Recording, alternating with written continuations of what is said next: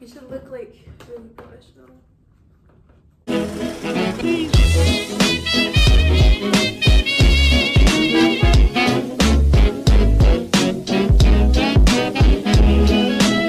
Hello there. Welcome to Those Penticton Kids. I'm MELIA. I'm Lanae.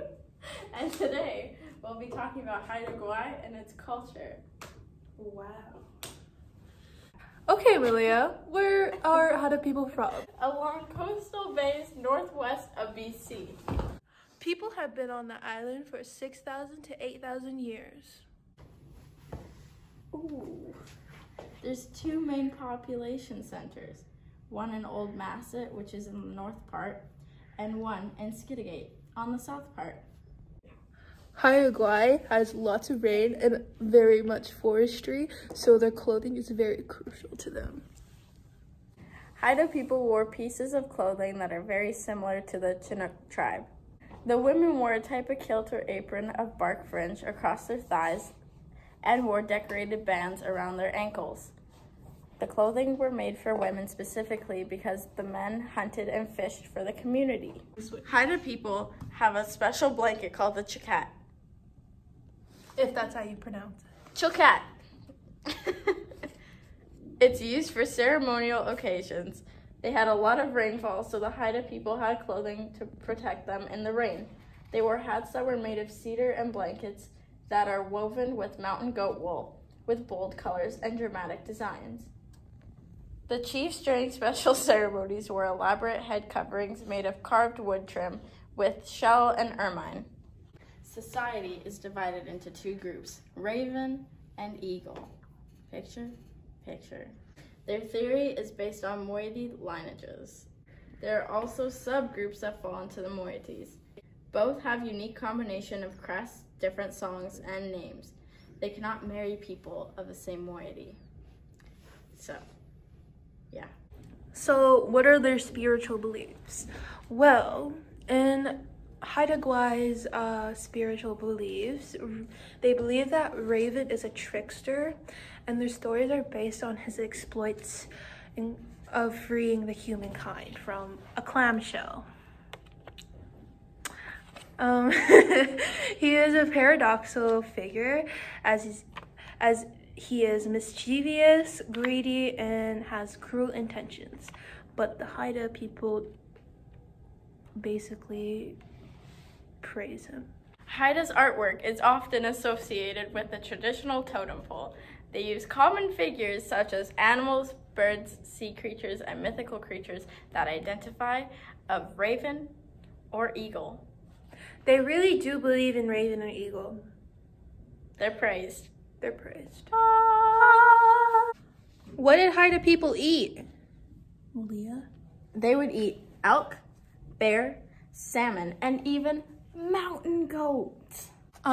Their food can be found in the forests or oceans.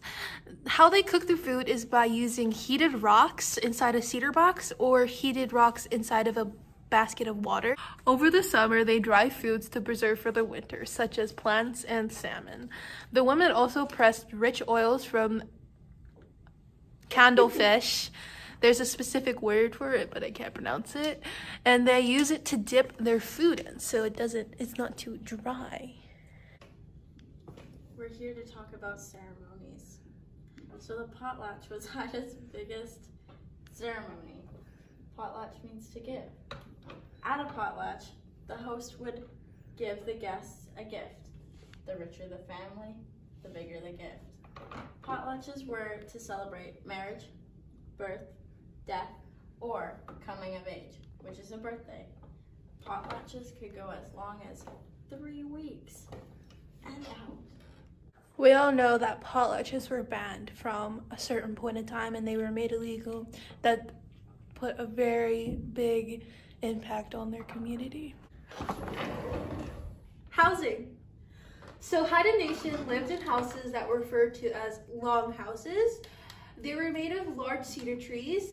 They didn't have to move their villages anywhere because the food was already there, so they didn't have to move during the winter or anything. The front of the house is called because I don't know how to pronounce it. They have totem poles and family crests. The roof is really low, so it's easier to keep warm in the winter. And besides the door, there is an opening on the roof so smoke can get out when they're cooking their food and stuff. And many families shared one longhouse.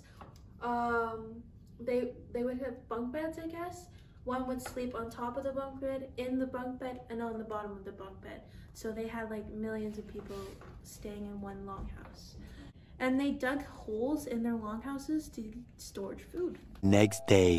Hey guys, welcome back. It's another day. Outfit change. This is the fit. I don't look very nice today, but it's only my half day, but my makeup looks good. I have like my eyeliner is like pretty bomb today. So what are we gonna do now? We're gonna talk about music and dance.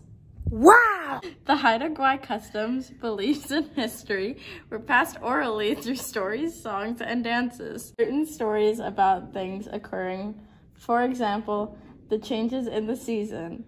There are also stories about each group and how they appear in the world. The Raven Dance is an important dance to the Haida community. It's to celebrate the myth and braveness of the raven. They also used the dance when someone else in the tribe passed away. Wow!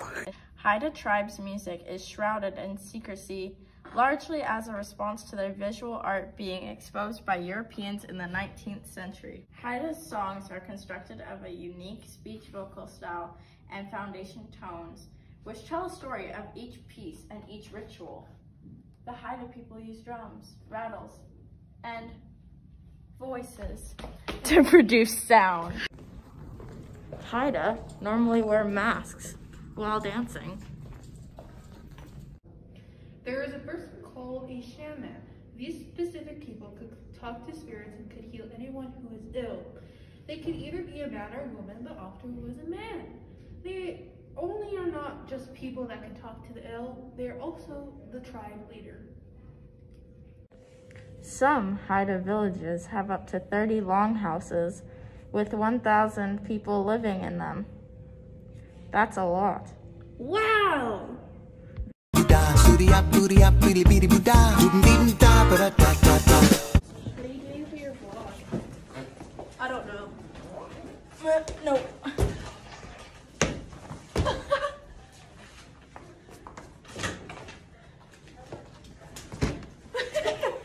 Wait.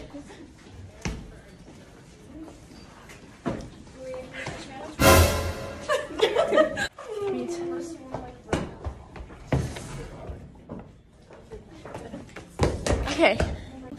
Everyone say, hey-o! Hey-o!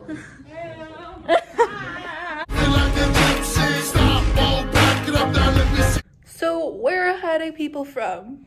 They're along.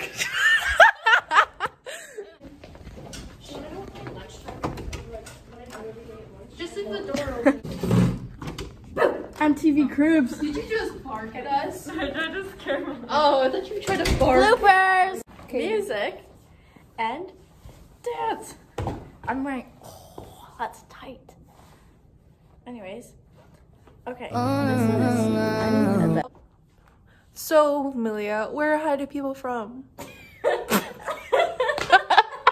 Come on now!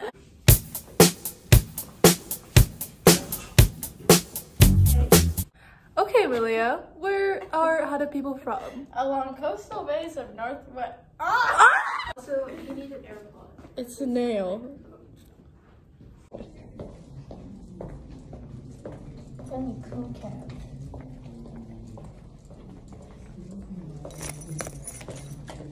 Wear your mask and have your lanyard. Safety. What?